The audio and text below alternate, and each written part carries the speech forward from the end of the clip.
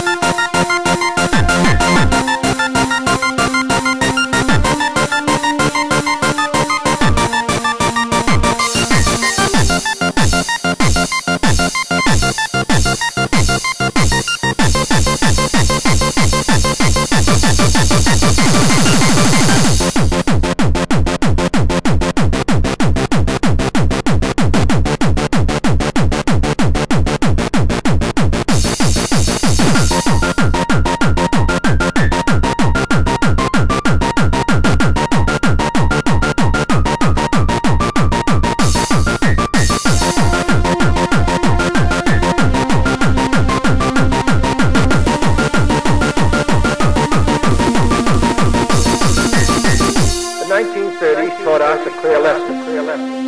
Aggressive conduct, if allowed to go unchecked and unchallenged, ultimately leads to war. This nation is opposed to war.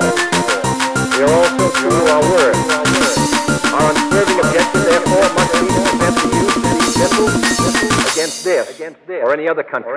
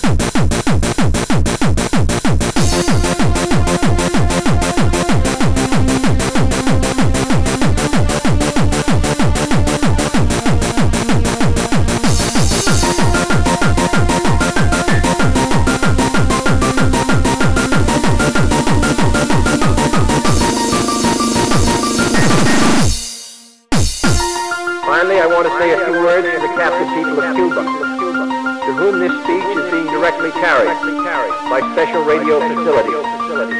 I speak to you as a friend, as one who knows of your deep attachment to your fatherland, as one who shares your aspiration for liberty and justice for all. And I have watched, and American people have watched, with deep sorrow, how your national revolution was betrayed, and how your fatherland fell under foreign domination.